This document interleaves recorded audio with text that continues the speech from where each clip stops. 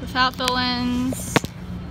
Oh yeah, wow. Hello Peachy fam, how are you doing today? We're testing out iPhone lenses, gonna do a comparison between two companies. Hope y'all are doing great. If you're not a part of the Peachy fam yet, if you like this video, make sure to hit that subscribe button. So I do video, mainly. I wouldn't per se call myself a photographer just because I know so many talented photographers. I'm like, I don't have the special sauce that you have. The sauce is forever. You know what I'm saying? But I would consider myself an iPhoneographer. I think I get some pretty sick pictures on my iPhone. I'm currently using the iPhone 7 Plus, and these lenses we're gonna test out from Moment and Pixter. Take your iPhone to that next level by allowing you to take fisheye pictures, which means super, super wide pictures, or even telephoto pictures, which kind of like zooms in on the subject without loss of quality. Now, the main difference between these two companies, Pixter, it's a clip-on lens. So it doesn't require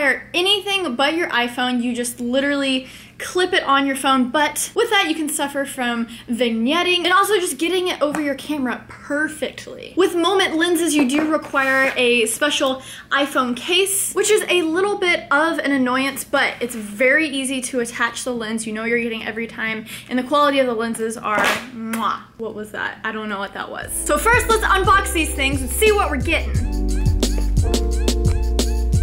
This is the Moment wide lens. Beautiful. It comes with a case. This is the super fisheye lens.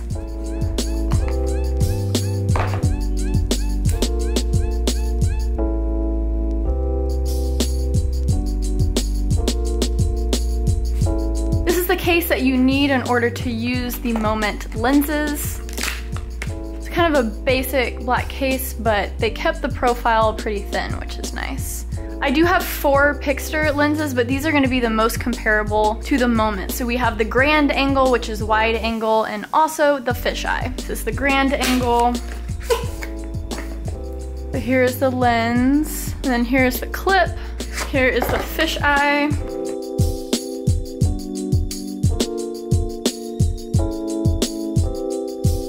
Clip, and then the lens.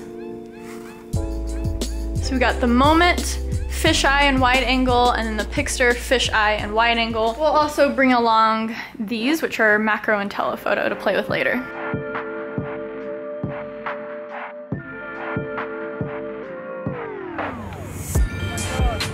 Hi, do you know me? Yeah. Let's film a video right now. What's up? What's your name? Francesco.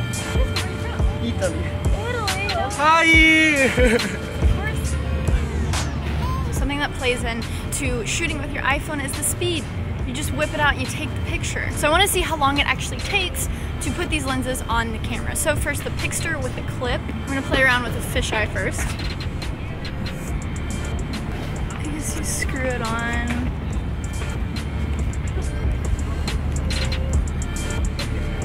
Alright, so that was very painless. Okay, so it's majorly blocking the camera. I gotta fix that. Okay, so you have to get it like just perfect, which can be kind of annoying to adjust, but it's not super difficult. But see, you'll get some vignetting around the side. Okay, so I think that's in focus. It's super fisheye. Whoa, you can see my hand. And now for the Moment fisheye. I don't like cases, so the case is somewhat annoying. However, this gets rid of the annoyance of trying to find the perfect fit. Okay, and I think that's it. The case actually feels good. Ooh, see, this just looks clean. No vignetting or anything.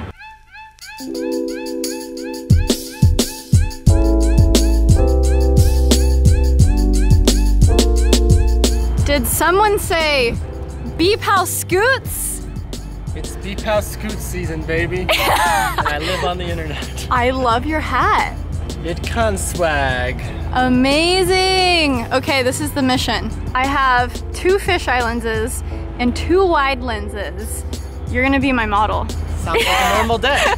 A normal day in the NYC. Look at this sunset.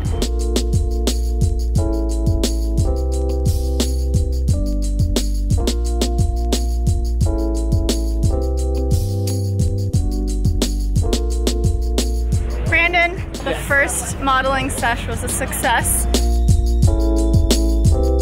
This is the Moment lens fisheye with video.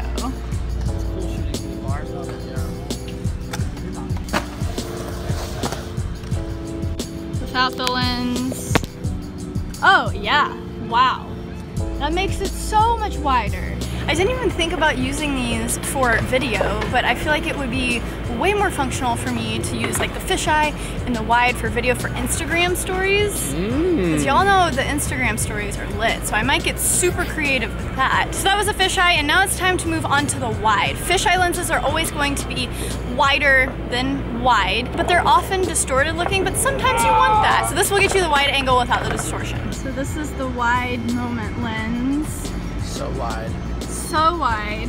This is video with the Pixter wide angle. As you can tell, there's not as much vignetting because it's a wide and not a fisheye. So with Pixter lens, without it. But see, that clip on, it is easy to take off. It's just nice. Putting it on. Oh, but that was easy. It works well with the wide angle.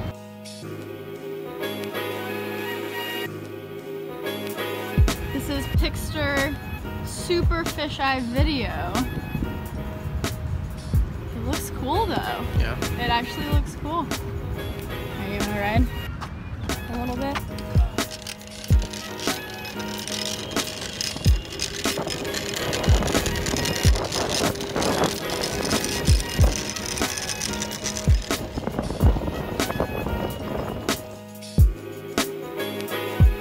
It is the next day and we are going to continue shooting with these lenses. I ditched the bags for the Pixter lenses because they're like ready to go like this. So now I just have to like take off the cap and we're in business. These are the two that I have not played with yet. It's a telephoto and a macro. So I will play with those a little bit. I wish I had the Moment version of the telephoto and macro. They do have those options, but I just have the Pixter ones. So I'll take a few pics with those. I have an iPhone 7 Plus. So the thing with the telephoto lens is like, do you really need it? Because I have that 2x option. So we'll see if there's a clarity difference. A macro lens allows you to take pictures super close up to subjects. And also all of the video that you've seen so far via my iPhone has been unedited, so I'm going to film my journey to Sweetgreen because I'm very hungry right now with these lenses, and I'm gonna put a little bit of my own flavor to it so you can kind of just see the possibilities. Also, huge life update. Yo girl got a peach rug. Don't want to be too in your face or inappropriate, but can we just talk about how ridiculous my iPhone looks in my back pocket? That's just too much. That's funny though. Does fit. All right, so we are going to start with the Moment lenses. So the first half of this will be the Moment wide and the Moment fisheye.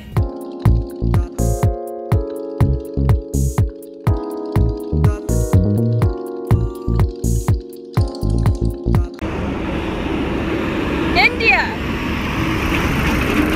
There's India. India. India! I just randomly ran into a good friend, India, on the side of the street. That happens all the time in New York, and it's so crazy because this place is so big and there's so many people. I love it.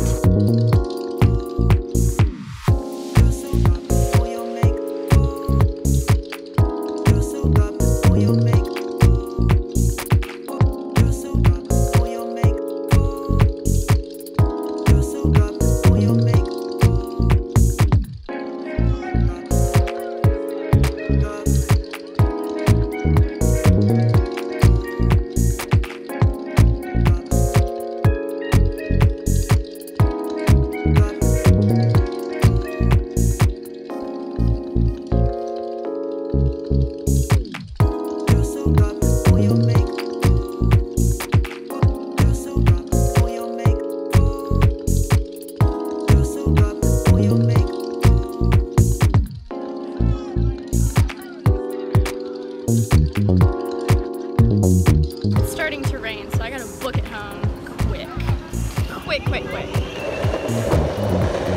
Will I miss the rain by like that much?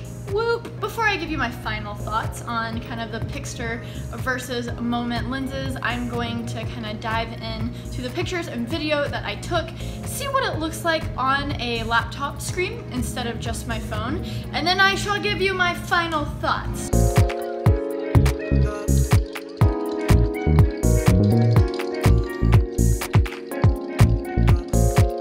Office episodes later and some peeping at the footage and pictures, I have my final thoughts on Moment versus Pixter lenses for the iPhone. Something to mention, the Moment lenses are strictly for iPhones, but Pixter, because they are clip-ons, you can really use them with any cell phone. Yes, these are both attachable lenses for your phones, but I feel like they are so different and serve a different purpose depending who you are and how you use your phone. Moment. The lenses are gorgeous. The experience is very smooth. I'm not a case person, so I don't know if I could vouch just using Moment's case, so I could throw on these lenses every now and then. If there was a white case, that might be different. As I started using the lenses, and they were so easy to just like lock in and go, they were secure, I could ride around without worrying if the lens was gonna fall.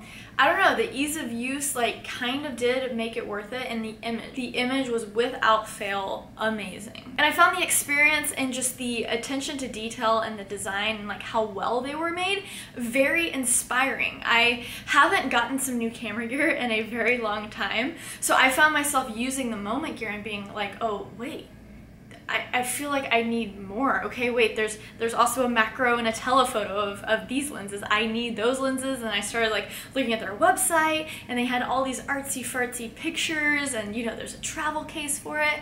And I was just scrolling and I was like, oh my gosh, well, if I'm gonna have all the lenses, I need this cool looking travel case to be a cool mobile photographer, videographer. So I think the craftsmanship and the actual use of the product as you're using it is better than Pixter, but there's a reason for that. It's $40 more expensive. You have to ask yourself the question, is it worth it to spend $90, $100 on something that attaches to your phone, which should already be like a very simple tool to create with. And then you have Pixter, the clip-on lenses. As I was riding around and being more active with it, I was scared that it was gonna fall off, so that's something that you have to deal with. But the actual like pictures and video actually turned out good. I do think at the end of the day, Moment has a cleaner look. I don't find the telephoto long lens super important, but being that these are clip-ons and that I can put them on my phone like without a case, just my usual pop socket setup, is actually really appealing to me, because when I'm using my phone, when I'm using my iPhone, I want it to be the simplest process as possible. The clip-on thing is a little bit hassle-free when it comes to what phone can you use and where can you use it. You forgot your case or something, but then if you just keep the Moment case on your phone, then it's a very simple process. So it's really up to you. Do you want to spend more money for a quality bump because you don't care that you need a case? Or do you want kind of a fun new toy that enhances your mobile photography and videography experience without having to go out of the way to buy a new case? Like I said, I think these lenses actually live in two different worlds, and I can see why you guys out there could justify both of them. Not that you need both of them, but there's a very specific reason to go for Moment. There's a very specific reason to go with Pixter. So it just depends what you think and how you use them. I definitely want to get the other Moment lenses for sure, but I actually am very intrigued by this concept of kind of making my iPhone more of a shooter. Not in terms of for the videos that I post on YouTube. Yeah, I'm sure it'll make its way into some of my videos, but I already have a very good like Sony setup where if it's a more serious gig, I'll use my bigger cameras, but I can usually take my RX100 point and shoot everywhere. Where I am intrigued is I have been getting so into Instagram stories lately, and I also just love the platform Instagram. So if I can enhance the pictures that I'm actually posting on my Instagram feed and also make the videos on my Instagram story cool and making them different by adding wide and fisheye shots, I am so down for that. I hope you guys enjoy this video. All the links will be in the description below. I thoroughly have enjoyed making this video and playing around with these lenses. I'm getting my gear bug back. I want to buy stuff. I want to buy more camera gear, and I just want to go and shoot. That's what has been so inspiring. It's been cool to like go out and just shoot for shooting. Gotta do more of that. Links in the description below. Hit that subscribe button if you are new around here for new videos every single Monday through Friday. Every single Monday through Friday, 7 p.m. Eastern Standard Time. Let me know if you like this video. Hit that subscribe button down below. Stay peachy. Okay, bye.